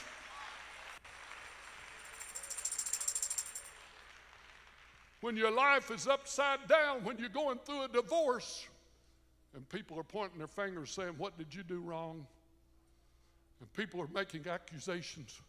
Well, God finally got him. Do whatever you want to. Say whatever you want to. I got a death grip on my tambourine. You know what it represents? It represents the joy of the Holy Ghost. You know what? Thank the Lord. I had a man in the church, Brother Mark Brockington. He said, you want to go to the Mayo Clinic? You want to go to MD Anderson? Wherever you want to go, I'll get it set up. I said, I don't want to go nowhere. I want to stay right here at the Rock. I want to stay around them prayer warriors. Don't get me off in Houston or New York somewhere. Hey, man, that doctor operated on me. He said, I got all the cancer. You ain't got any cancer. But he said, you may have had a cell that got bias. And he said, I want you to do this chemo because of that. Well, I'm glad to tell you, 2 weeks after that surgery and 4 chemo treatments, I have not missed one service. And I'm standing at peak tonight. Take that, devil! Come on, tambourines. Wait. I don't want y'all to come front. I got one more thing to do. Be seated. Singers, where y'all at? Hurry. I'm wearing these people outrun. Yes, yes, yes. Hallelujah. Hey, let me tell you this. I think it was this past Friday. I woke up, I've been getting up about 4 every morning. I hadn't been going to the church, but I've been going in the den. Spending a couple hours in there talking to God. Well, Friday morning, 4 o'clock in the morning, I woke up and I was singing this song. This is what woke me up. And the Lord started giving me the words to the verses they're going to sing tonight. Hallelujah. Come here, son. Son, come here. I thank God. Thank God for my son. Thank you, Jesus. I love you, son. I'm proud of you. Hallelujah, hallelujah. And I got up, went in the den, and started writing. Now, I work at Walmart. That's what I'm going to start. I need to do on the weekends or sometime. I wouldn't cut out to be a preacher. I know that. He didn't have to say that about that dictionary to know I didn't know how to speak very well or have very good grammar. I found out if you know yourself, people won't have to tell you who you are. So I know myself. I know who I am. But it also sets you free. You ain't afraid of nobody. You're not intimidated by nobody.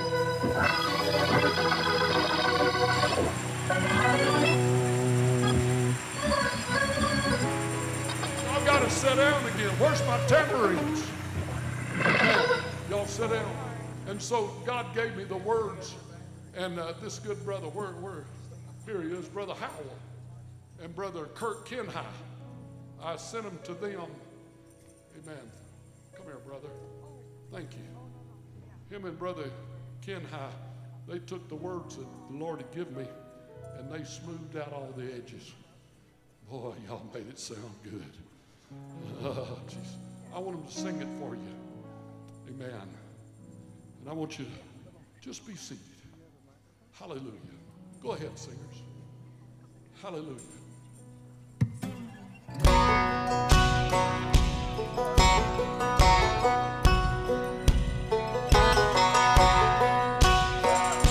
I like it already.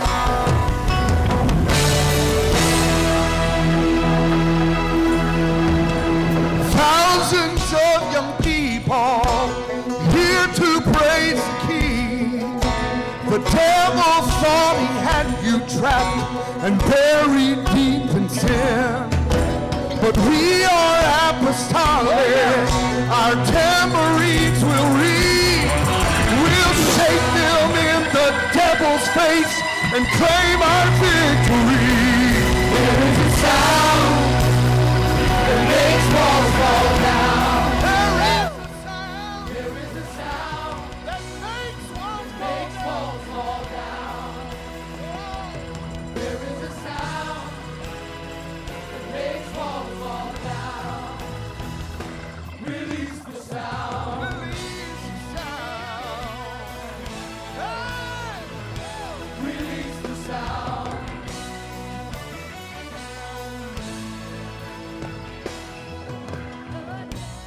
Thought he had us trapped by the Red Sea, but at peak 2021, we've got the victory. There is a sound that makes walls fall down. There is a sound that makes walls fall down. There is a sound that makes walls fall down. Release the sound.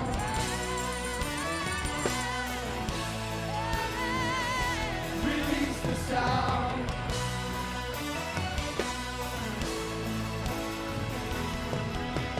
Great God, for my shepherd, he will not sit down. He keeps preaching holiness. I was lost but now I'm found. He's not a compromiser. He will take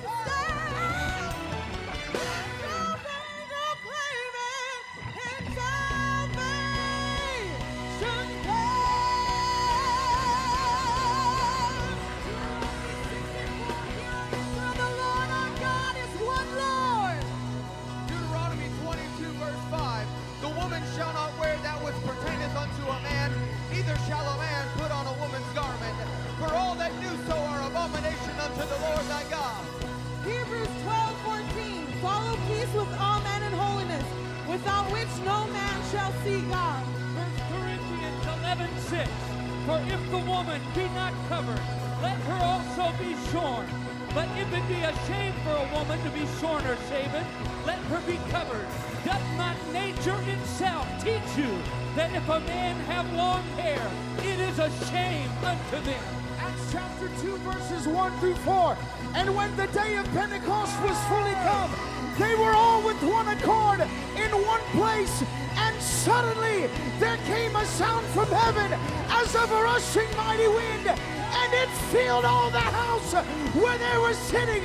And there appeared unto them cloven tongues like as of fire, and it sat upon each of them. And they were all filled with the Holy Ghost, and began to speak with other tongues as the Spirit gave them utterance.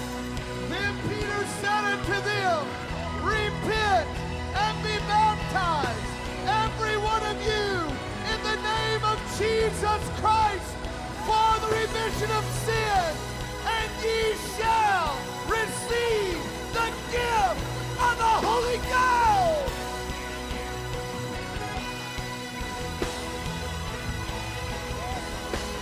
Thousands of young people here to praise the King. The devil thought he had you trapped and buried deep in sin. But we are apostolic. Our tambourines will ring. We'll shake them in the devil's face and claim our victory. There is a sound that makes walls fall down. There is a sound. There is a sound There is a sound. that makes walls fall down. There is a sound There is a that sound. makes walls fall down. Release. Release the sound. Release. Release the sound.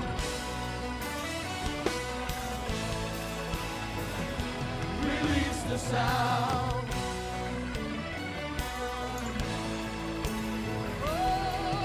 Oh, Satan thought he had us trapped by the Red Sea. But at Leap 2021, we've got the victory. There is a sound Oh, there is a that sound. makes walls fall down. Makes walls fall down. There is a sound There is a that sound. makes walls fall down. Makes walls fall down. There is a sound There is a that sound. makes walls fall down. Release the sound. Release the sound.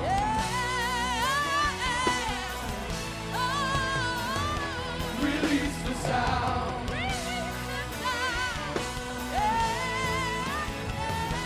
Release the sound.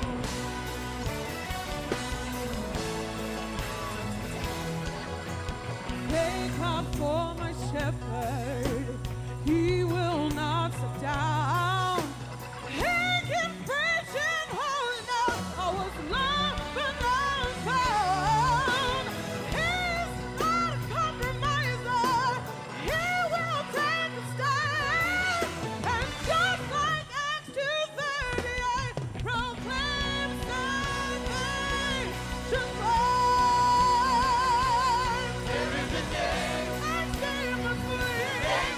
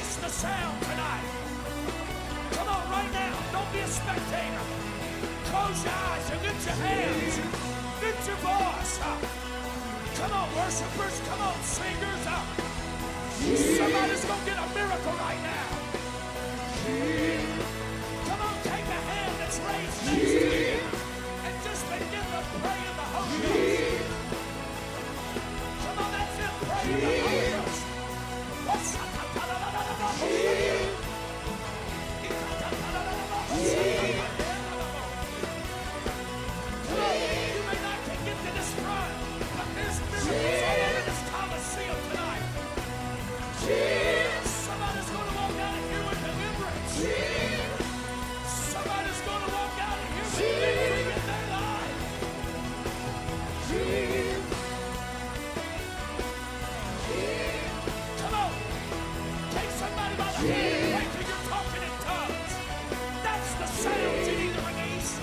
Grab somebody by the hand. Pray till you're praying in the Holy Ghost. Pray till that virtue's flowing. Release the Pray till name. that anointing is destroying the yokes that's got you bound. Release the name. Jesus. Come on, that's it, young people. That's it, Mom. Release the name. Jesus. That's it, Sister Pastor. Release the name. Jesus. Come on, that's it. That's it. That's it. That's Release the it. name. Jesus. Release the name. Jesus. Release the name. If you don't have the baptism of the Holy Ghost, evidence by speaking with other tongues, Release the you can receive name. the Holy Ghost right now. You can receive the Holy Ghost right now.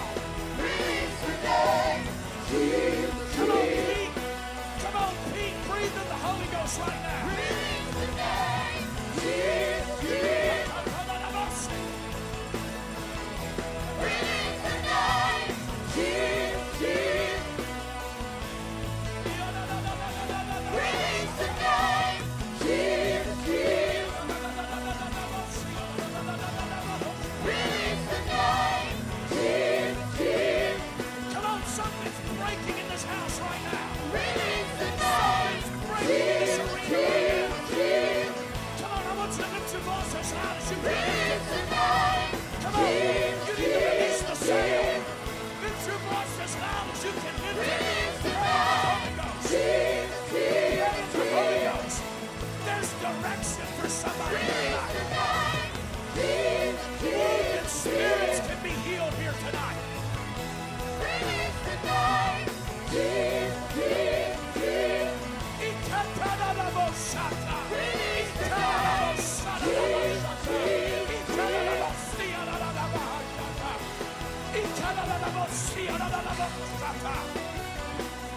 Come on, pray with somebody right now. Don't be a spectator. Just turn around and pray with somebody. Pray with somebody right now.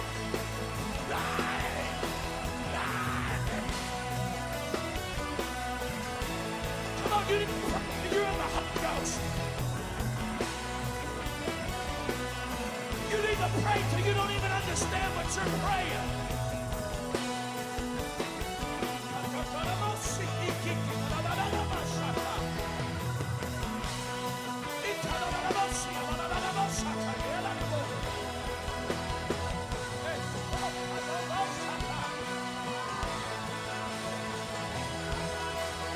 Yeah.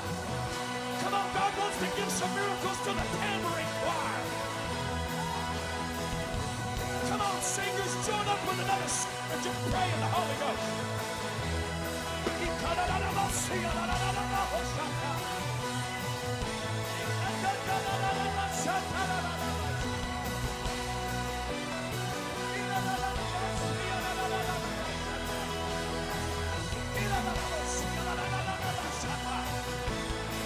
Come on, there's restoration in this house right now.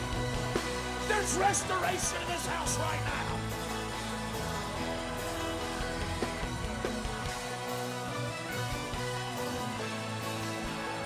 Maybe your faith has been broken in ministry. There's restoration for Samuel in your life right now.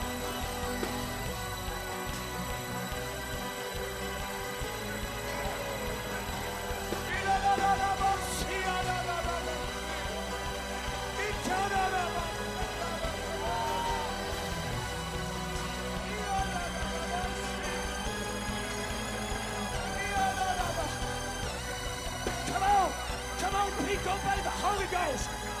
This ain't a spectator sport. Please don't be looking around right now. Please don't be like Michael, Saul's daughter, that's just spectating, and it turns into making fun of. You need to close your eyes and participate right now. There's a miracle for the participators in this house.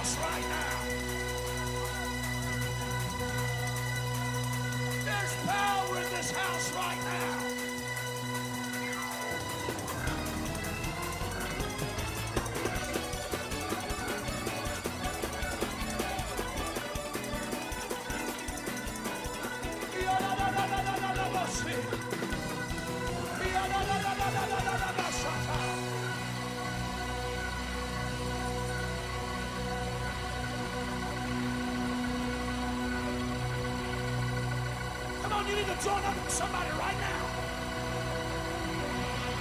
Don't you miss a miracle moment. There's a miracle moment in this house right now.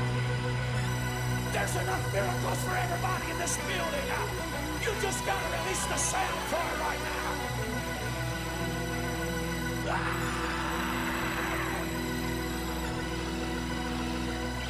Come on, don't anybody pray by themselves right now. You need to join up. Two's better than one.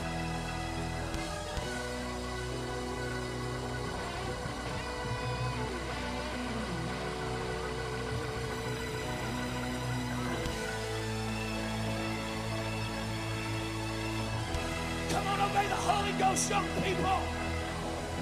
Now's not the time to be pretty. Now's the time to get your deliverance. Now's the time to get your calling.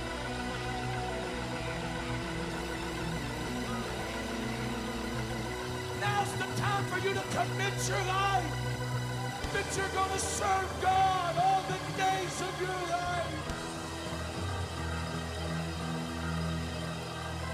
Come on, I hear the sound of Pentecost in this house. Cloven tongues like as a fire settling upon believers in this building.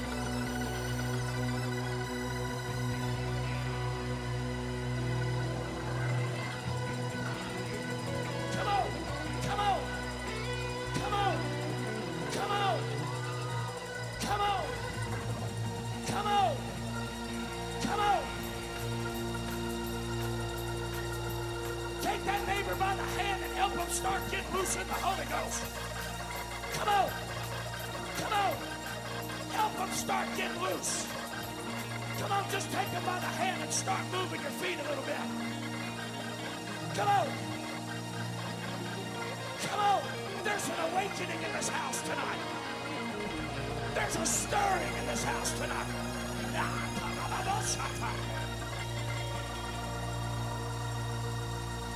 Don't worry about if they like it or not. They want to get loose. Take them by the hand and help them get loose right now.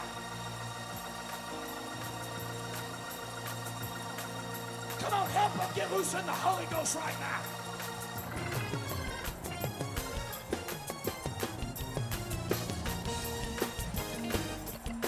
Come on, that's it. Help them pray in the Holy Ghost right now.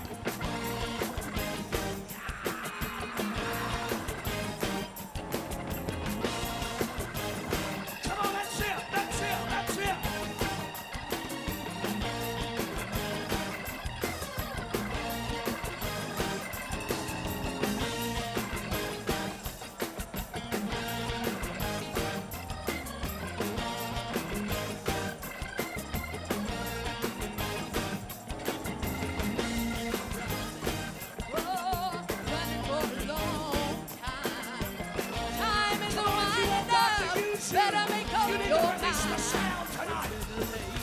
In the evening, sun is going down. You better get it right while you still have time. Tell me, where do you stand? Where do you stand? Who's on the Lord's side? Who's on the Lord's side? Where do you stand? Where do you stand? Who's on the Lord's side? Who's on the Lord's side? Where do you stand? Who's on the Lord's side?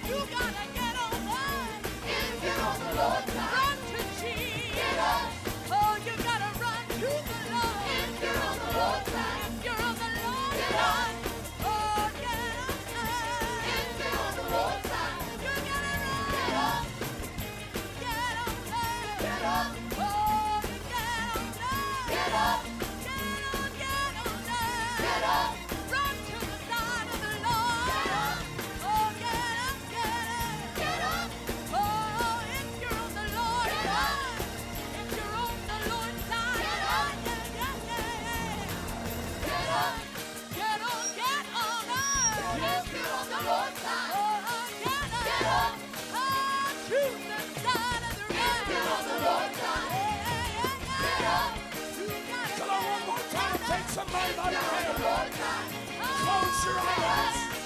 Lift your voice as loud as you can. Lift it right now. Come on, lift your voice, young people. Come